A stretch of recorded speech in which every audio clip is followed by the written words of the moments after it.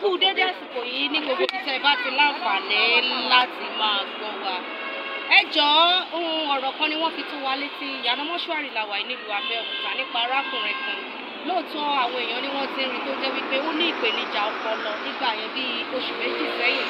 Ṣùgbọ́n Ọlọ́run lo ìránṣẹ́ Ọlọ́run kan tó pè ní pásítọ̀ Ayomide láti tún sọ di èèyàn tó tún ṣe kinní padà. Ṣùgbọ́n ohun tó wá ṣẹlẹ̀ tó dẹ̀ jẹ́ ìyàlẹ́nu ni wípé láti bíi oṣù kan sẹ́yìn tí Ọlọ́run ti lo ìránṣẹ́ Ọlọ́run yìí, a ò rí ẹni tó jẹ́ àwọn ẹbí ẹ̀. Nígbà tí wọ́n béèrè lọ́wọ́ ẹ̀, wọ́n lòun Ayomide Adebayo.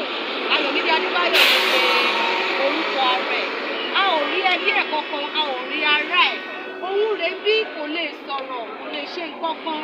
Ẹ jọ̀ọ́ torí ẹ̀ náà la ṣe ní ká fi fọ́nrán yìí síta ká lè wò bóyá tá a bá sọ síta á wo àwọn tó jẹ́ pé wọ́n mọ̀ ọ́ tí wọ́n lè bá wa pín fọ́nrán yìí káàkiri láti lè jẹ́ kí àwọn tó jẹ́ ẹbí ẹ̀ ní àwọn fámìlì ẹ̀ láti locate ẹ̀.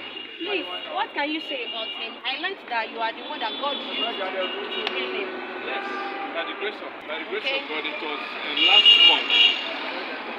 It was the middle of last month that God healed him at the mọ́ṣúárì in Abeokuta here.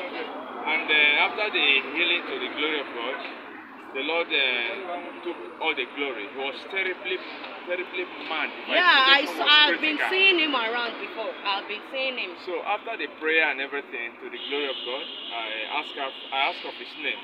He said his name is Adebayo, Ayomide Adebayo.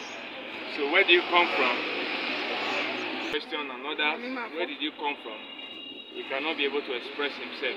And ever since then, after the healing, he has been sleeping around, which is very, very painful. And many of the market women around, most especially the market women, have been showing concern, getting him food, water, soap, sponge, just to make sure it's fine. But to be sincere,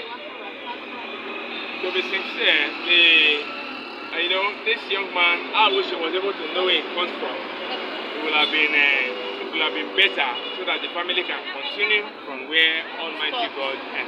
Òun náà lọ ti sọ yẹn Ayomide Adebayo òun lórúkọ ẹ̀ wọ́n rí ní ìyànà mọ́ṣúárì ọlọ́dẹ lọ pásítọ̀ yìí láti ìwòsàn.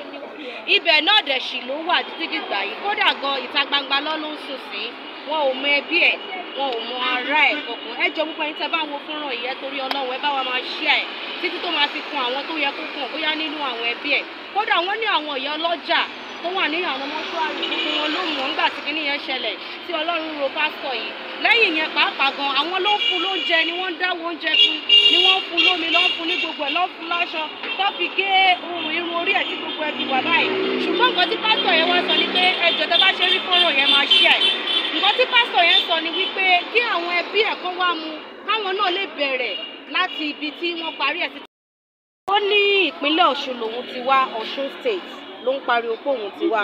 Ó lóun Ayomide Adebayo láti Ọ̀ṣun. Ẹ jọ̀ọ́ ẹ̀yin tẹ́ bá rí fídíò yẹn bá wa máa share ẹ̀ bóyá àwọn fámìlì ẹ̀ tàbí kan nínú àwọn ẹbí àwọn relatives àbáwọn tó bá mọ̀ kó bá wa share ẹ̀ bóyá wọ́n wá mu. Ayomide Adebayo lórúkọ ẹ̀. Abẹ́òkúta ló wà presently ní sáìdì ìyànà mọ́ṣúárì. Wọn ò mẹbí, wọn ò mọ ará ẹ̀. Ọlọ́run ló pásítọ̀ Ayomide láti wòsàn kúrò nínú ìpèníjà tí ó ní. Ó dẹ̀ sì nílò láti kí wọ́n mú lọ sí bóyá ilé ìwòsàn fún proper check-up. Ẹ ṣé púpọ̀. Olúwatóbilọ́ba Dáramọ́lá Glamour Lady lórúkọ tèmi. Tẹ́ bá ti ń wo fídíò yẹn jọ̀ọ́ torí Ọlọ́run ẹ bá wa máa share ẹ ṣé gan.